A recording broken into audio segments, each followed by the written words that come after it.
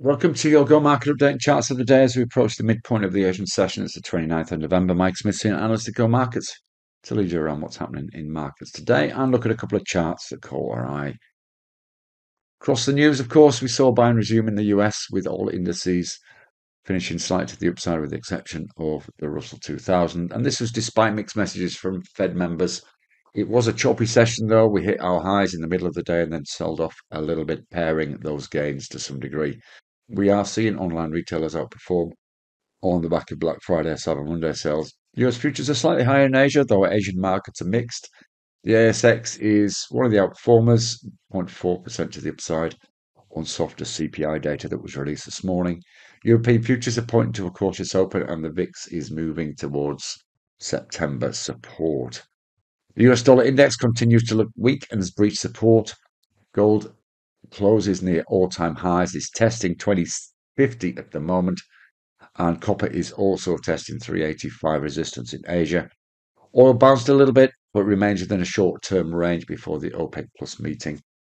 And Bitcoin closed at 9-month highs, just around that 38,000 level at this stage. Very key level. It's been playing with that for the last 3 weeks. As well as the Australian CPI being lower, the Reserve Bank of New Zealand kept rates on hold.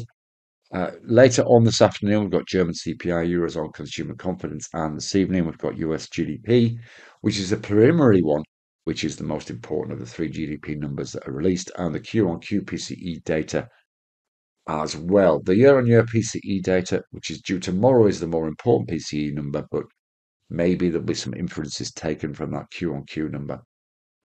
A couple of charts that we are looking at today. We're going to start with the Australian dollar, US dollar. And despite that US dollar weakness, we are seeing the Australian dollar slightly weaker after a buoyant start, but it is starting to look a little double toppy. We're watching this pivot level at 66.36.